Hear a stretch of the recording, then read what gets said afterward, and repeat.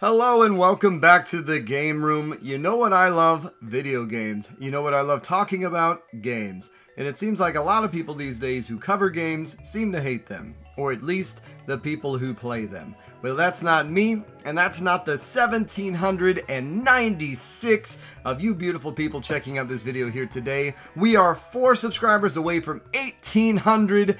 Unbelievable. Thank you all so much. The growth, the comments, the likes, everything, the random view spikes. Thank you all. I say it every time. I'm going to keep saying it. Thank you all so much. Thank you for the likes, the shares, the comments. And today, I wanted to talk about some times that I got it wrong. It doesn't happen often, but it does happen. So if that sounds interesting to you, let's check it out. There's a lot of games out there, some of which you've never even heard of. That's where I come in. My name's Luke.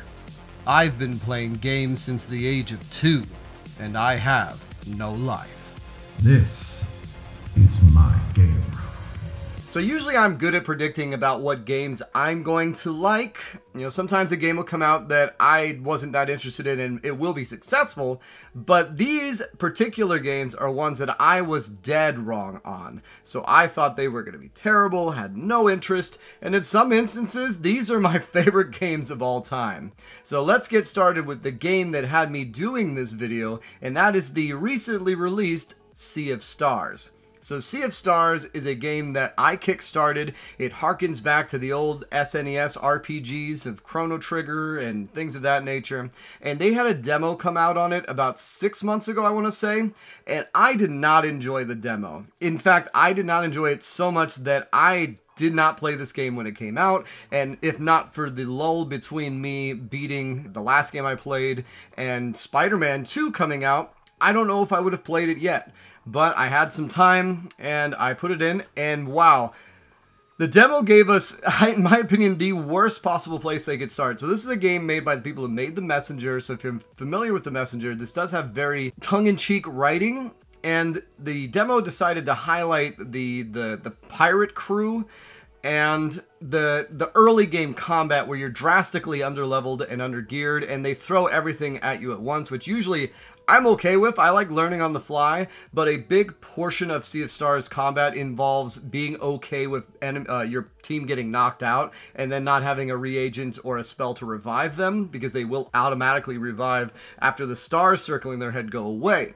So this is a big mechanic. In addition to that, there's a mechanic where you can interrupt enemies with certain attacks, but only certain people can use lunar, or certain people can use solar, or knives, or blunt instruments, and it's just, funnily enough, starting the game from the beginning, they introduce you to all these concepts, you learn it, you get really attached to Garl, who's the third character you have in the demo, which, if you're familiar with the game, when it was pitched, it really was talking about the sun guy and the moon girl. And so when you start the game and you have a third person, which I thought this might just be a 2-person RPG, it's not. There's actually a party that you get, and it's a very smart party system that allows you, even though I'm usually not a fan of swapping out party members during fight, but this does it well. There's no penalty, you can swap back and forth, it's handled masterfully.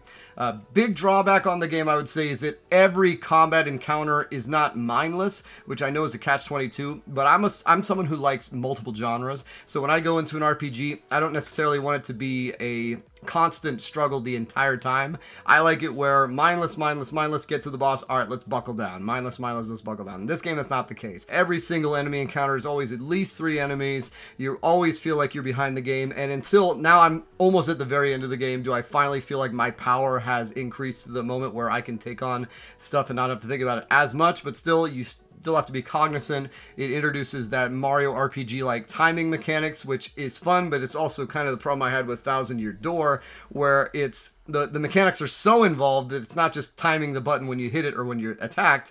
You do time it when you get attacked, but some of them require you to hold the button down, some of you require to bounce back, and things of that nature. It's a solid game. I've cooled off on it a little bit, but I was thinking it was going to be terrible based on the demo, and I could not have been more wrong.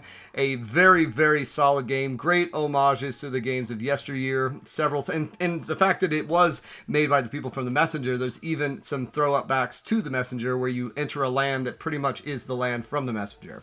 Writing aside, I do think sometimes it gets a little bit too in its own super cool craziness. Oh my god, you did that? Wow, that's amazing. You are so... You know, a little bit, a little bit too 2023 at times, but all in all, a solid game. I was wrong on it. You should definitely check it out. If you like old school RPGs, you will love it. It is a good time. All right, another game that I was really, really wrong on was a game you wouldn't think I would think would be bad, but that was Hades. So when this game came out for early access and only on the computer, seeing as how Supergiant Games before then had done essentially PlayStation exclusives or download things on the Xbox Live with Bastion, I was a little on the fence about it. I'm like, why are you guys doing early access? I know Pyre had just come out and didn't get great reviews. It was decent enough, but I was wondering, are you guys slipping a little bit? I wasn't so sure. And then it got released on PC, but still you didn't hear much about it until it got the console release, and then it just took the world by fire, including myself. This was my game of the year in, I think, 2020. I absolutely loved it. Completely combines the roguelike elements with a smart story that then makes sense and just is phenomenal. Every run was different. All the different weapons were fun to use. You have to go through and beat the game 10 times in order to unlock the true ending, and it was a ball doing it. And it's one of those things where it takes you so long to beat it the first time, especially getting through the World 3 boss, which was the Minotaur and Theseus, which that boss fight, holy crap, that is a pain in the ass. So many deaths there. But once you get the synergies down, once you get the runs down, it really is just a phenomenal game from start to finish, and thoroughly a game that I wasn't super wrong on it. I didn't think it was going to be terrible because I know the company does great games. I just didn't think it'd be as good as it was. Alright, here's one that might surprise you, but the game that Sea of Stars was really trying to emulate was a game called Chrono Trigger. Now, why was I wrong on Chrono Trigger? It's not even about the game as much as my buddy David at the time was a huge Chrono Trigger fan, and I was a huge Link to the Past fan. And we would have tons of fights about which game was better. And he kept telling me, you gotta play it, you should check it out, it's amazing. And I didn't want to believe him. I don't know what it's fanboyness, I didn't want to be wrong. And so I wanted to pick it up, but I only wanted to pick it up on a sale. So I saw it at Toys R Us all the time for like a good 3 years. It was always $70. Never went on sale. Never got it. Then at a certain point, it was just too far past. I was playing N64 and PS1 games. Super Nintendo games were kind of not on my radar. When I bought stuff off eBay, they were coming without the box and the manual. So I just let it go. And I finally played it in 2014 of all times when I was unemployed at the time and wanted to check out some games. I played it first as a ROM, and oh my goodness, what a revelation. A phenomenal game. I was so stupid for waiting to play it. If I had played that back then, who knows? My collecting might have been way different. I might have dabbled in the other RPGs at the time, picked up Final Fantasy 3, Final Fantasy 2, 6 and 4. But there you have it. I was dead wrong. And let's run through the other ones I was dead wrong on because of my buddy David. So another one would be Secret of Mana, or Mana. So much for the same reasons, I would see him and his brother John Austin playing it. The art style looked too bright. It was always a little too cartoony for myself. The music was a little too upbeat. It's funny because I love looking at that art style now, but at the time, I don't know what it was. It felt a little chunky, or stupid 10-year-old me or 9-year-old me. And they were like this little pixie girl and this anime dude. I don't know what it was. I was an idiot. But I didn't have interest. They even had a multi-tab. We could have played 3 players. I could have done it, and I didn't. I didn't end up playing Secret of Mana until 2013 with my next door neighbor, Ryan. And he walked me through the game, and we had such a blast going through and doing that game co-op. Like, I'm sure it's fun single player, but playing that co-op the way it really was designed to be, it's just so much fun. Yeah, you have to take the pauses when someone goes into their ring menus, because the only way to increase your magic is by using your magic, so that gets a little arduous, and it is, once you get those higher level charges, holding it down for 30 seconds between attacks can get annoying. But the music's great, the storyline is well paced, and it's just a super fun game all around. And another one I was dead wrong on. I should have picked it up. I should have been playing it. And then the last one is a game I played this year and loved it, and that is the legendary Xenogears. So I just was on the fence about ever playing it. Once again, all 3 of these games, my buddy David, I call them the trifecta of David games, because I didn't want to play them. And I don't know what it was. I don't know why I didn't. It's, you know how it is with that friend of yours who's always like, see, I told you that was good. And you're like, no, it's not good. Stupid. So stupid. Such a good game. So crazy I didn't even know the game wasn't ever finished. One of those dream scenarios where maybe someday they'll do a remake of it and actually complete the second disc. That'd be phenomenal. Maybe do the Final Fantasy VII remake treatment. Who knows? The problem is most of those people are with Monolith and no longer with Square. But just such a fun game. Interesting combat for the mech side and the human side. But really, for me, it was the story and the music that drove it through. The combat wore thin a little bit towards the end. It wasn't great. It's one of those things where the sum of its parts are greater than the whole. Or if that makes any sense. The combat system wasn't the best, but everything else around it wasn't phenomenal. Now here's one that I was dead wrong about. Once again with my friend Dave. You're going to see that. He's got a couple more entries on this list. But this was a game that he made me borrow, and I'm so glad he did. And that was Castlevania Symphony of the Night. So I, before this, had played no Castlevanias other than Castlevania 64. And I'll be honest, I hate on Castlevania 64, but it wasn't that terrible of a game, but it also wasn't that great of a game. So it was one of those things where, you know, like a 7, maybe a 7.5, something where I beat it, wouldn't play it again, but, you know, I wouldn't say it was the worst thing ever. I didn't regret purchasing it, but it wasn't something I wanted to play again immediately. And then when my buddy David's like, oh, you gotta play Symphony of the Night, you know that game you just played? Well, here it is in 2D on the PlayStation. It didn't sound great, but, you know, I don't know how he did it. Maybe it's because he let me borrow it, and I played it, popped it in, and I was just enraptured from the beginning of it. The fact that you can gain abilities, you could go and search for this whole castle, go back and forth, turn into mist, turn into wolf. I think that might have been what sold me on it, was when I found you could transform into stuff. I don't know what was so interesting or intriguing about that, but that just sounded so cool. I can turn into mist? Ooh. Maybe it reminded me of Zelda 2 turning into the fairy. I don't know. But getting things like the vampire cloak and then beating the game only to discover you only beat half the game. There's an upside down version that continues it and doubles the experience. Just a magical experience. I loved every minute of it, and I was so wrong on that one, and I'm proud that I made up for it. So another one that I was dead wrong on was a fairly recent game. Now, it might be, it's definitely in the dregs now, but when it first came out, Overwatch, everyone loved it. And I was so vehemently opposed to it, but my buddy Rewind Mike, my buddy Sean, my buddy Donovan, everyone was playing it. They're all saying, you gotta check this out. So I bought it for $40, I put it into my PC, and surprisingly enough, I found Mercy, and I loved it. I love the challenge, and this was the beginning of the game, the first couple weeks, before any of the nerfs or anything that changed, back when her ultimate would revive everyone on the screen, and, you know, just before they added all the additional characters, and I had such a blast. I was the elusive Mercy, flying in, healing people up, dodging, hiding back, pulling out my pistol, finishing off fools. My buddy Rewan would be Farah, and I'd be flying up in the air with her, holding her down while she would be doing her rocket strikes. My other buddy would be playing Lucio, knocking people off the... It was so much fun. I have to say, it was so much fun. Or getting that play of the game where you had heroes never die right at the last push, and you revive the entire team, avoiding a wipe. Really, really fun moments, and I am so glad I gave it the time of day to play it. Unfortunately, what happens with a lot of these games that are ongoing, they kind of, in my opinion, made it less fun. The loot boxes started wearing on you, the outfits started wearing on you, the fact that there's no single player or progression, it's always the same thing over and over. I don't really care about my standing as far as being silver, platinum, things of that nature. And it lost its appeal after a while. I never really got good with anyone else. I was decent at Genji, I would play Reaper sometimes.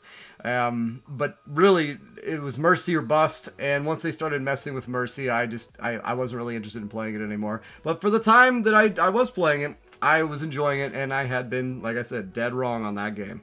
Now, here's one that's interesting. So, I did not expect this game to be that good. They were making another one.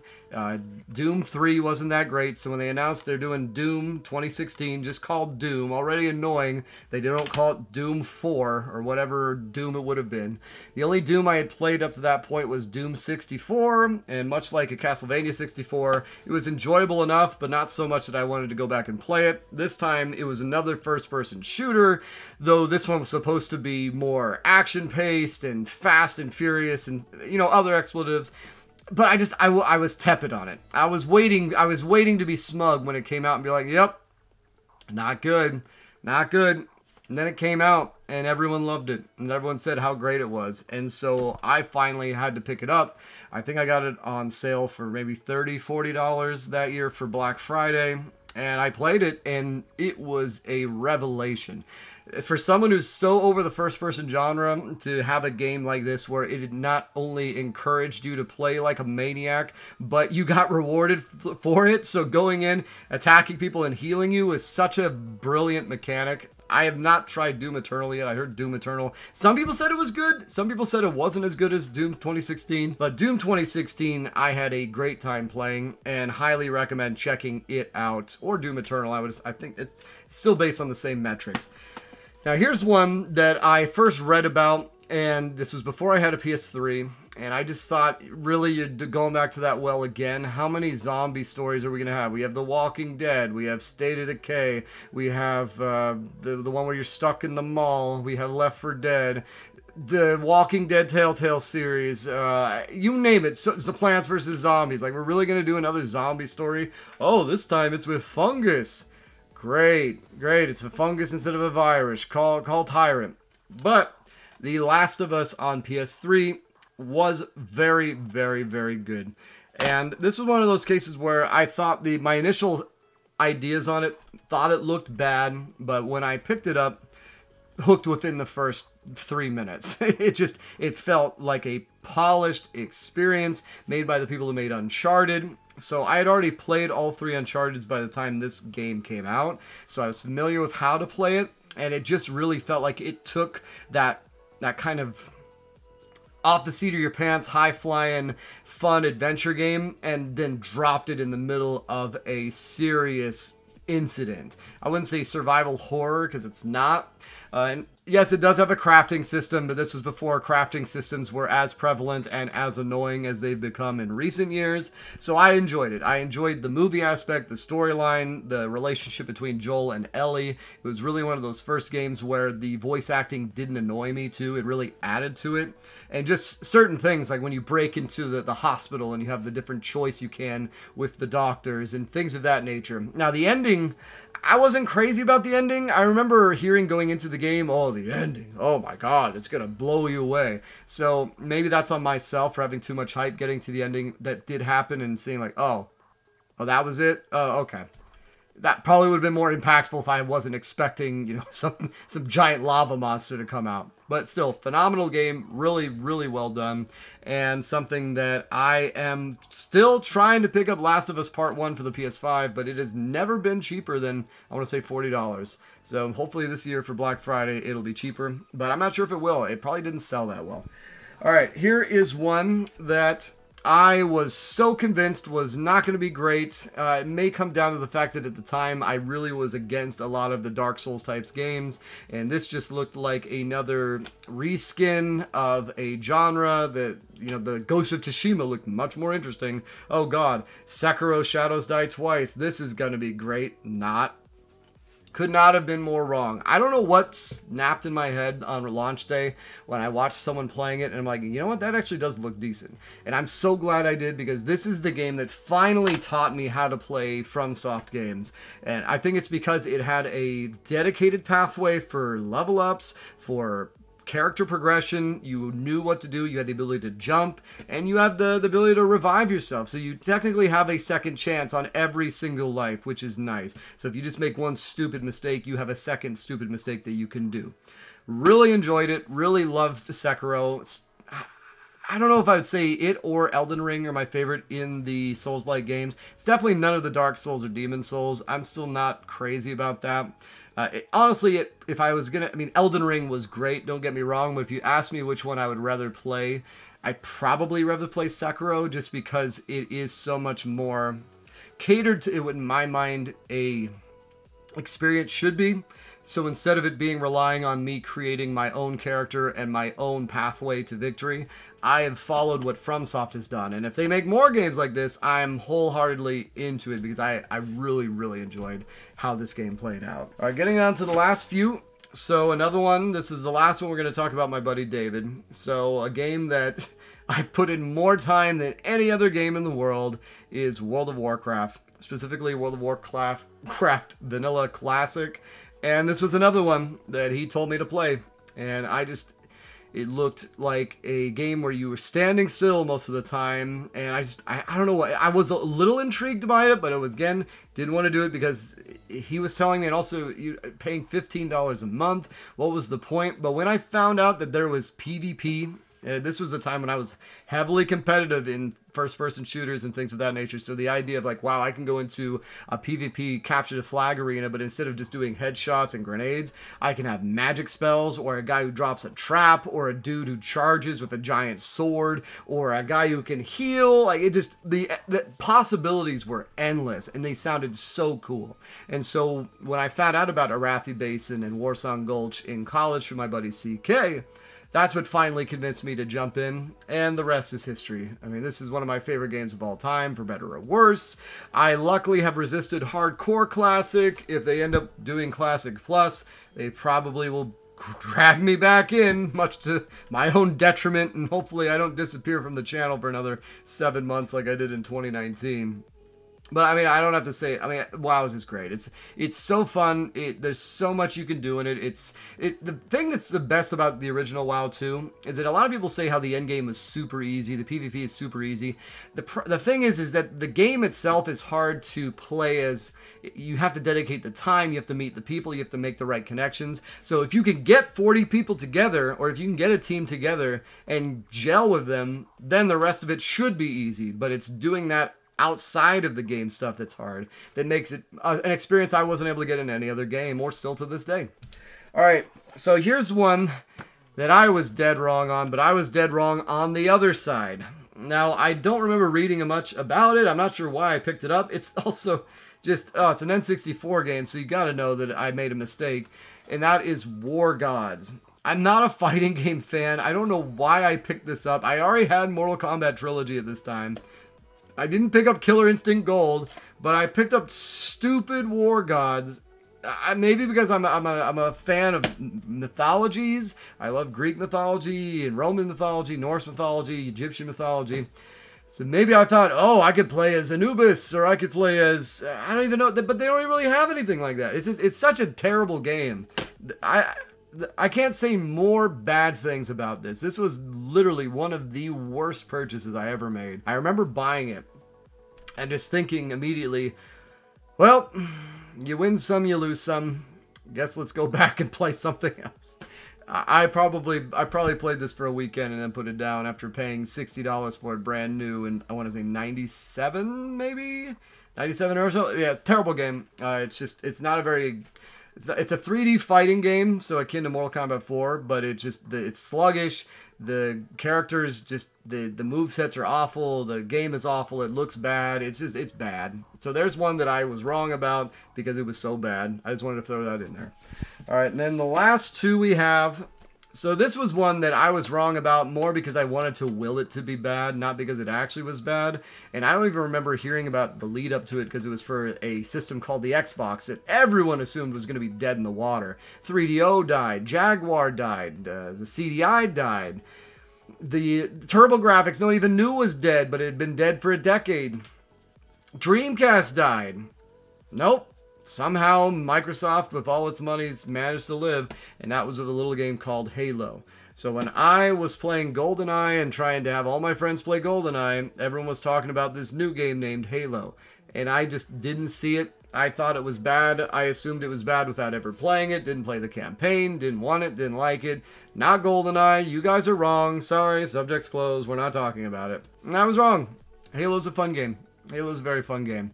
I still like GoldenEye more, but there's a reason why Halo's still going to this day, and Bungie is still going to this day, and they made a very, very good game with very good competitive multiplayer, and when Halo 2 came out, I did come around. Because of the sword! The sword got me. Once you had that ability for one-hit kills like I enjoyed in GoldenEye with License to Kill mode, alright.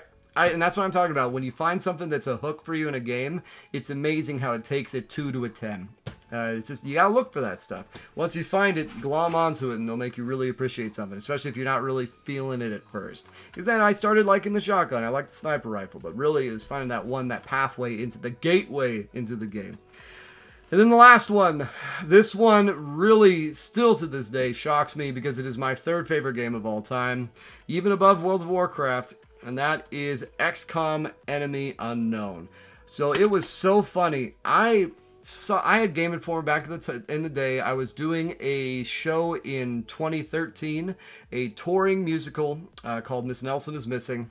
And the director was a gamer, and he knew I was a gamer. And so he asked me, maybe about 2 months after that Game Informer came out that was about XCOM, he asked me, hey, are you interested in XCOM? And I'm like, no, I'm over first-person shooters. I'm not really into that. And he kind of looked at me like, what are you talking about? It's like a turn-based tactical game, like the originals. I'm like, excuse me?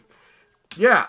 I didn't even read the articles. I didn't even look at it. I just looked at the screenshots, and I think I saw people pointing guns from an angle and assumed, oh, it's a third-person shooter or something of that nature.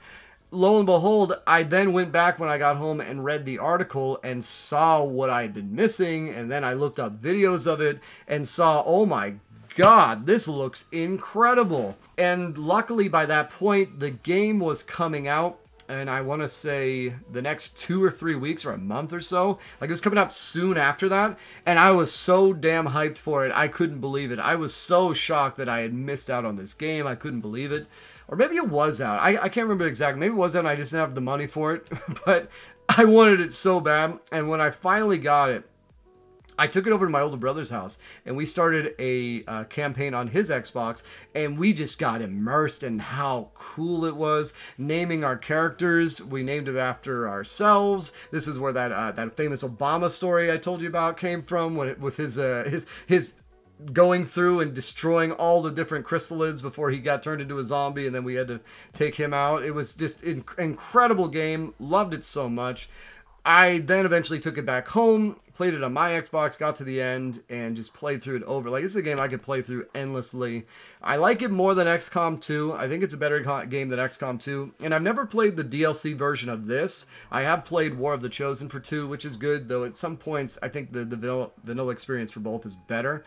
But a phenomenal game. That's why I love Mario Rabbids Kingdom Battles, because it essentially is a stripped-down version of this with, instead of having 80%, 90%, 60% shots that you then miss, you have a 50% shot or 100% shot or a miss. So it makes it a lot more user-friendly. But a phenomenal game. If you haven't checked out XCOM Enemy Unknown, highly recommend it, especially if you like turn-based frustration like I do. And there you go.